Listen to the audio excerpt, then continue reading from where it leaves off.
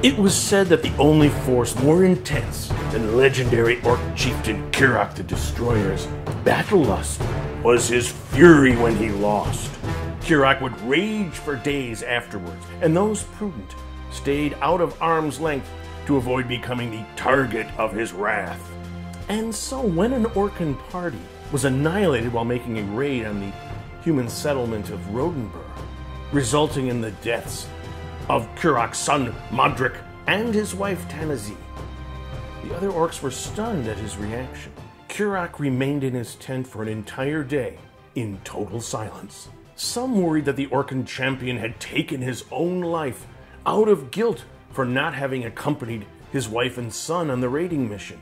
Then, when one of the scouts sent out to search for the party that had killed the group came into the camp, Kurok emerged from his tent, somber but determined. Kurok listened calmly as the scout told him he had spotted a group of humanoids moving through the Pass of Teeth, and he had seen that they had saddlebags with the unique symbol of the red hand. There was a long moment of silence until finally Kurok's second in command asked him, "What should we do?" "We shall track them down," Kurok told him, "and then we shall dismember them, limb by limb, while they were still alive. I shall grind their bones to bake my bread."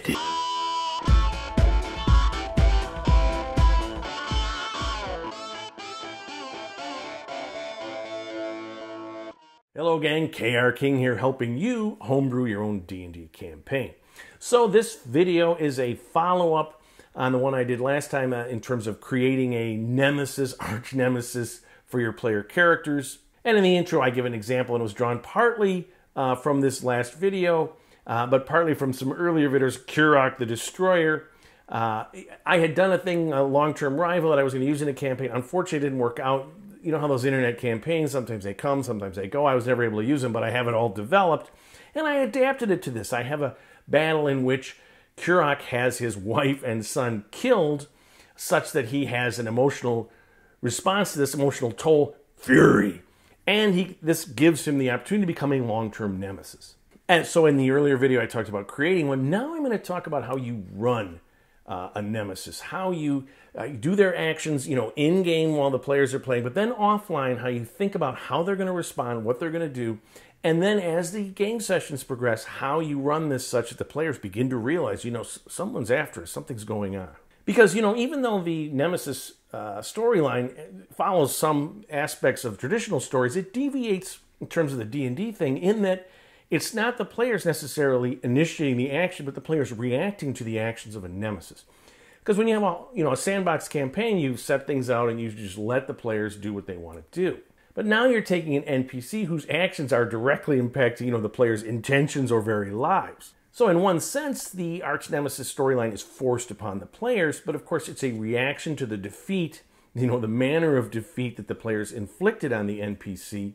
And then it'll be driven and moved by the players' reactions to, the nemesis. So there's two aspects that you want to think about when creating your storyline for your nemesis. The offline preparation that you have in terms of, what this nemesis is going to do, the activities they're going to make, and then the in-game, reactions from the players that can alter, these preparations. So the offline work can't, begin until, the players inflict some defeat on an enemy, and it has the emotional toll that I talked about that creates a nemesis response. Now, and the important thing is you can, if this defeat occurs at the beginning of a session and you've got 3 hours to go, and let's say the players decide right after this battle to take a long rest, right?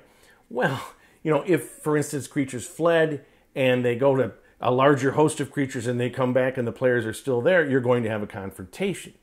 If the players follow the, fleeing creatures and meet the larger host, again, a confrontation. If any of these things occur as the game session is going, you may not have a, long-term nemesis situation because it's resolved. Either the players kill the rest of the NPCs kill them, or the NPCs inflict damage on the group who then flee such that their emotional response has been muted. The thing is, you want a nemesis to grow organically out of actual play, not just because you want to have one. So I would only start the offline process of building the nemesis if, the players move away and can't be found, or, you know, there's no way for the NPCs to regroup and have an attack in that session. You know, then you want to think about the NPC or monster in terms of its sophistication and power relative to the players, and what the activities it could take in order to, you know, enact its revenge. So one of the things in my example that I use with Kurok is that the players have killed all of the orcs. The reason for this is, you know, if any of the orcs get away and he finds out that, you know, potentially his son or wife is going to be killed, he's going to haul ass to get back there and find out what's going on. He's going to want to confront the players. But in this circumstance, it makes sense that all the orcs stay and none flee. Why? Because are you as an orc going to flee this battle, go to Kurok and say, I left your wife and son at the mercy of these humans? You're not going to do that, because he's just going to kill you, right? You're going to fight to the death. So the players move off and they continue the session.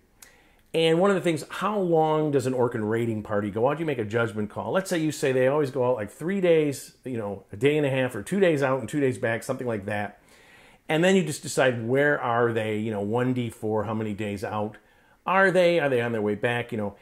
And so that will determine when they show up missing, right? Because all the orcs were killed.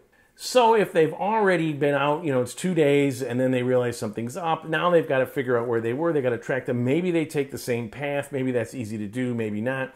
But, you know, in terms of tracking, you know, even if they find the site of the battle, to track the players 3 days out, that's +5 on a tracking in terms of DC for each day, you know, and we're in difficult terrain, the barren hills, this sort of thing. Even if you had, you know, a Claw of Luthic or character with a +4 survival proficiency, it's going to be tough. So unless, you know, they were due back just that day, unless this happens to happen near the Orcan village or something, and again, you're letting this happen organically, you're not forcing things, but unless those occur, Kurok's going to probably have to figure out some other means of discovering who these people were that killed his, you know, group, and how do I find them.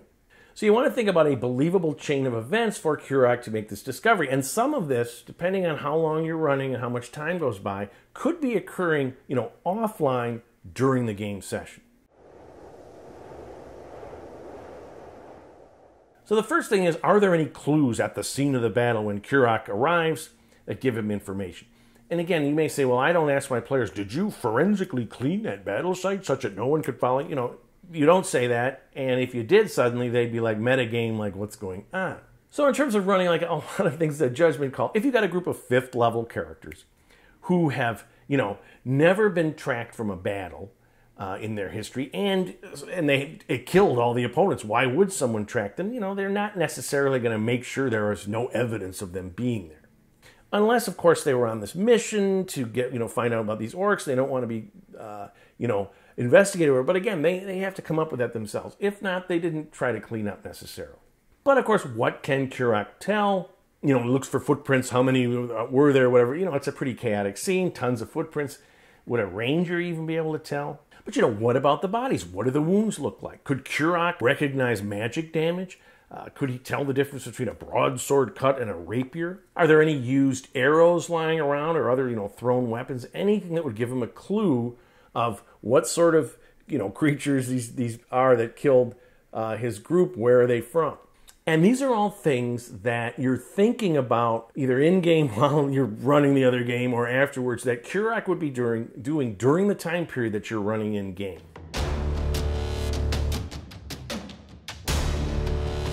So maybe, you know, Kurok takes the bodies back to town to have a proper burial, but sends scouts out to see if they can see anything, you know, groups or monsters or whatever that fit in terms of the wounds that they've seen on these bodies.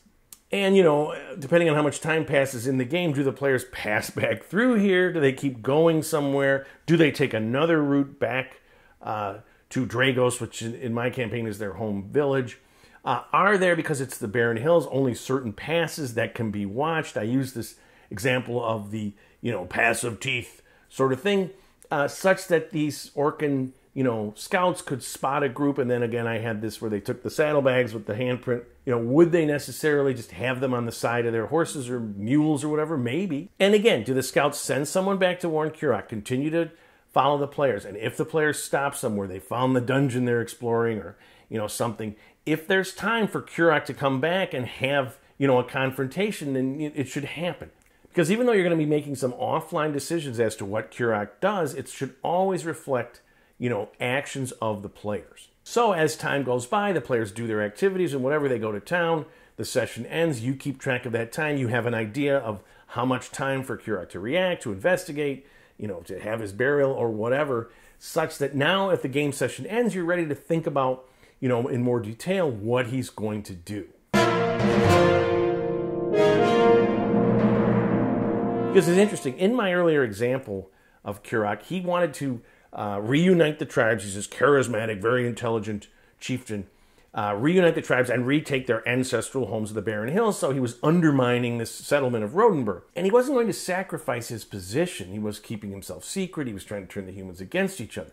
But now we have an emotional toll fury that may cause Kurok to make decisions that aren't necessarily in the interests of that long-term goal. So if he has an insider in town, someone working for him, he may make the rare and very risky move of actually appearing in town to question this guy. Did you see someone here? What can you tell me? Was there a group of, adventurer types or whatever? And if he's not satisfied with this information and he thinks the townspeople know something, he could reveal himself and kidnap, members of the town, kill them. And again, depending on the tone of your campaign, these could be children because, Kurok is a nasty mother. But in addition to being nasty, Kurok is also a very smart orc.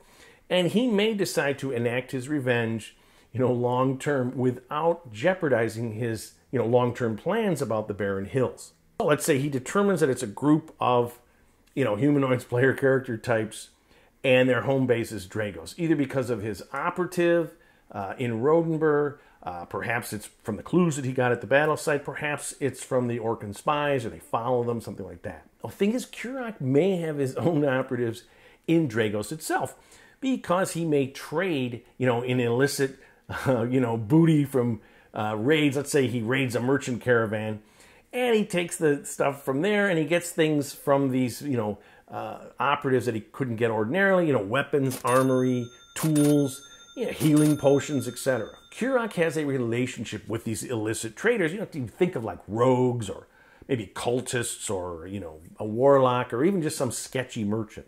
Kurok could pay these people for information on the group, and he could pay for them to mess with the group. He could try to undermine their position within the city. He could have an assassin steal something from the players' rooms and then leave it on the body of a gruesomely murdered leading citizen. He could have them plant treasonous pamphlets, calling for the overthrow of the Baron, and tip off the city guard. The city guard come, they find this stuff, and at the least, the players are going to be questioned. They could possibly be expelled from Dragos, or, at the worst, they could be held in the keep until the authorities get to the bottom of this.